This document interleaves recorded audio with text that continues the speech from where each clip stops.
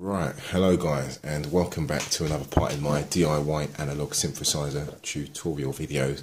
What I'm going to be covering in this video is how to calibrate our VCO, or how we will use the trimmers and we'll trim up the exponential converter so we will receive a linear control voltage in from our CV out, pitch CV out, and that will be turned into a logarithmic current which will be passed into the actual oscillator.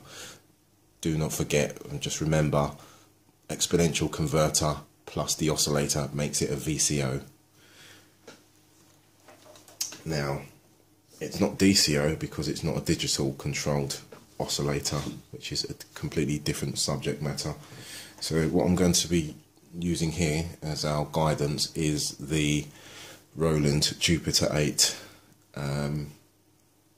exponential converter circuit schematic diagram, whatever language you'd like to hear that in, shall we say. Right, anyway, so we're going to be dealing with three different trimmers here. We'll have one which is our initial trim, and we will have number 2 here which is our width trim. And this, if we remind ourselves from an earlier video, this sets the width from which we will tune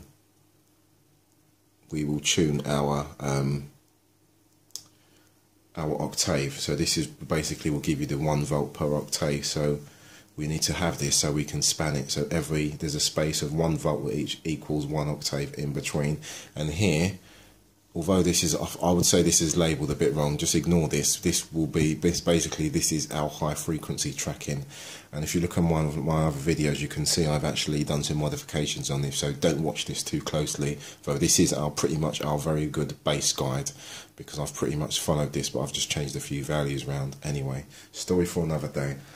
Right, so what I have on the board here is a set of trimmers, and I just wanted to share a little bit of advice that I've kind of picked up and learned over the months of dealing with the VCOs.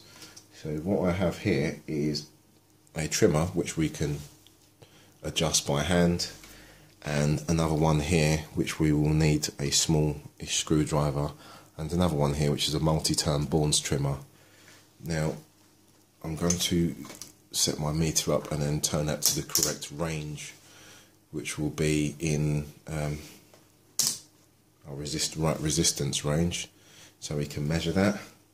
I'm just going to double check on the board, and I can't see that. I think that's about, if I turn it to one extreme, we should see what the value of that is. So I think this particular trimmer is around about 25k, but it will never be exactly precise. But always double check your trimmers, especially when you're trying to match resistance value somewhere, and you may think, oh well, that I'm having to go quite extreme. They're not at the same visual settings, because your trimmers they're never always precise bang on from what their prescribed values are.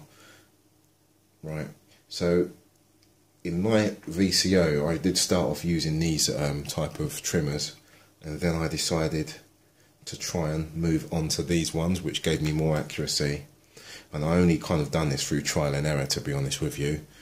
So if we have a look at how accurately we can actually set these,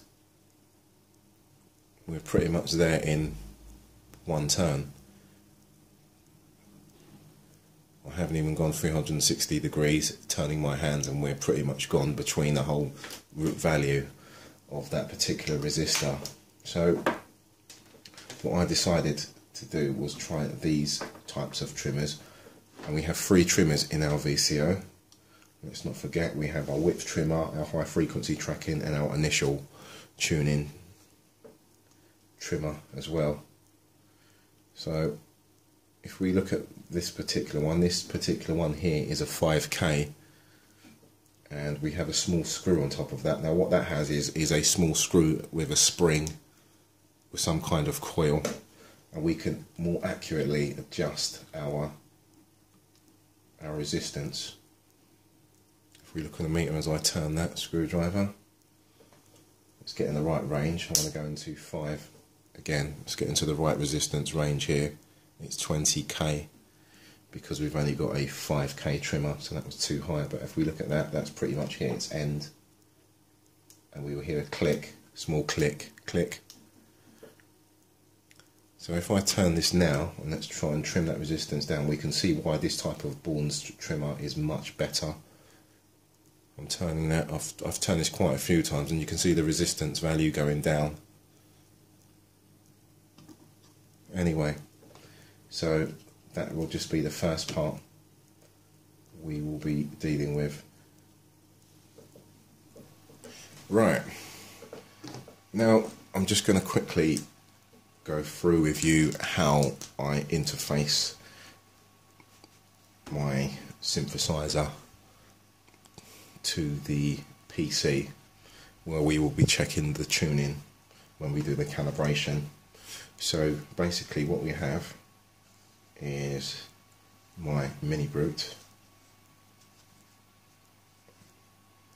which outputs CV. So its keyboard CV comes out from here, and we hit a key, and that will go into a CV buffer on the breadboard, which then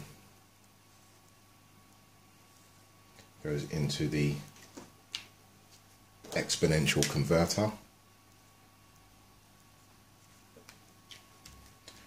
which then goes into the oscillator.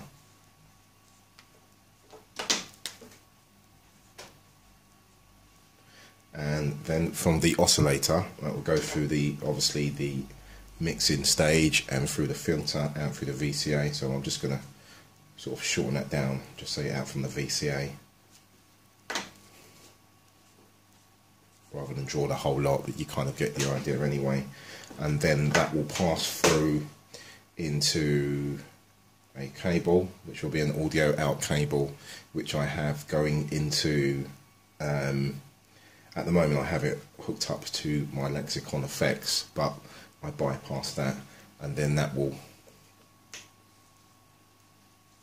go into, let's just say we can go into our sound card of our Mac or PC.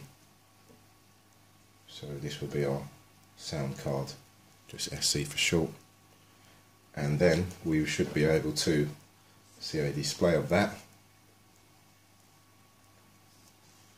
on our monitor.